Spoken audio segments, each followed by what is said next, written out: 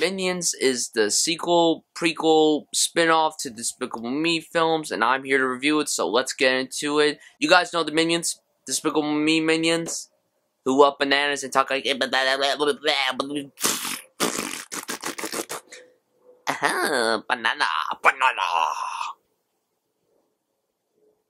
Hi. So in this movie, this is basically how they became the Minions that we know. They've been around since the beginning of time, basically, and they're trying to find a boss, trying to find the ultimate villain to serve. And as they go on and on and on to find the perfect villain, they meet up with Scarlet Overkill, who's voiced by Sandra Bullock, and they try to serve her, but things go wrong, and that's our movie. I enjoy the first two Despicable Me movies. I think they're entertaining, they're sweet, they're funny, they're perfect for the families. But I was a little worried about this movie because while the Minions are great characters, they're better as supporting characters, but as the leads, I don't know how it was going to turn out. And this movie was just okay. It's okay at its best. It has good moments, but it doesn't have that quality that the first two Despicable Me films had. Probably because those films were more towards families. This movie's mainly for kids. And as a teenager, I was kind of disappointed by that. Because the Minions are funny. They make the movie funny. The movie's not awful. I want to say that right off the bat. This is not an awful movie.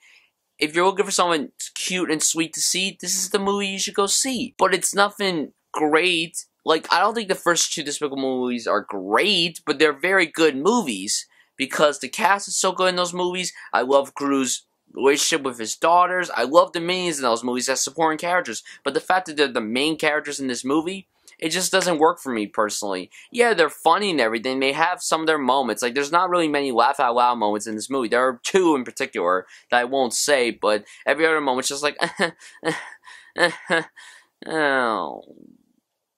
There are a few jokes that don't work in this movie for me. I like the voice cast in this movie. You got Sandra Bullock, John Hamm, Michael Keaton, the man who should have won the Oscar.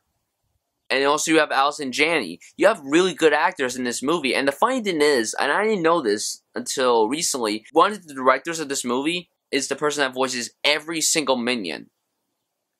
That's pretty cool, actually. That's really cool. Animation is really good in this movie. Not, like, beautiful like Inside Out, but it's still really good animation. I was a little disappointed by Scarlet Overkill. She just wasn't as funny as she could have been. She wasn't as good of a character as she could have been. And it's sad because Sandra Bullock's such a good actress. But just the character just didn't have much to do, personally. I did like her husband, played by John Hamm. I love John Hamm. I love watching that guy on screen. He's so funny. My boy Michael Keaton, not in the movie much, but he was still very good. And Allison Janney, who's also not in the movie much, she was very good too. I just don't like the fact that this movie was more for kids than it was for families. Obviously, this film wasn't going to be just for adults, but there could have been some stuff that were for adults, and there were. I like the 60s music that they have in this movie. There are some jokes that aren't appropriate for kids that are just going to fly over their heads, and I was like, they put this in a family movie?